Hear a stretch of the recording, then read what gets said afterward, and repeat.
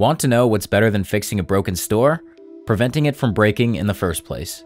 In today's video, I'll be showing you how to set up a solid staging environment in Shopify with Rewind Copy so you can safely test changes without impacting your live store. But first, if you're not familiar with a staging environment, also known as a sandbox or development store, you can think of it this way. A staging environment is a testing ground where you can iron out any bugs and issues that might negatively impact your customer experience before you take them to your live store. To create a staging store in Shopify, you'll first need to create a second Shopify store. This store will be a mirror image of your live store, but it won't process transactions. There are a few ways to set up a second Shopify store for staging purposes. The best option for you will depend on your Shopify subscription and what you aim to accomplish in your staging environment. If you're a Shopify Plus merchant, your subscription already includes 9 expansion stores. Chances are you aren't using all 9, so you can use one of those as your staging store at no cost. If you're on any other Shopify plan, like Basic or Advanced, you can set up a free staging store using a Shopify partner account. If you don't have a partner account, don't worry. They only take a few minutes to set up and they don't cost a thing. You can create one by heading to shopify.com/partners and filling out the partner account sign-up form.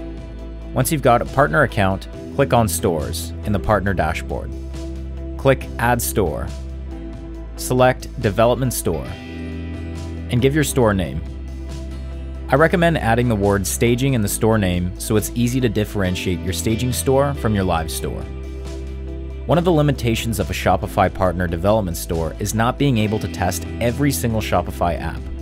Nevertheless, this option is sufficient for 95% of merchants wanting to run tests. If being able to test all Shopify apps in a staging environment is really important to you, you can set up a second store by simply opening up a paid store on a basic plan. This plan will cost you $29 a month and will ensure you have the exact same functionality on your staging store as you do on your live store. Now that you've got a second Shopify store, we can get to the fun part, setting up your staging environment with Rewind Copy. First, you'll want to install Rewind Copy in your live store. You can find it in the Shopify app marketplace.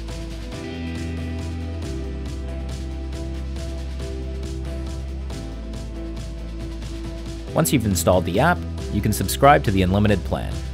This plan gives you access to an infinite number of copies, or an ongoing sync, so you can keep all your staging environment up to date at all times. Your live store will be your source store, the store you copy data from. Next, install Rewind Copy in your staging store, the second store you created for your testing purposes.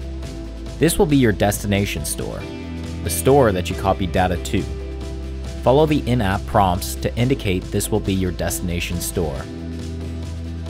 Then associate the two stores by copying the key from your source store into your staging store.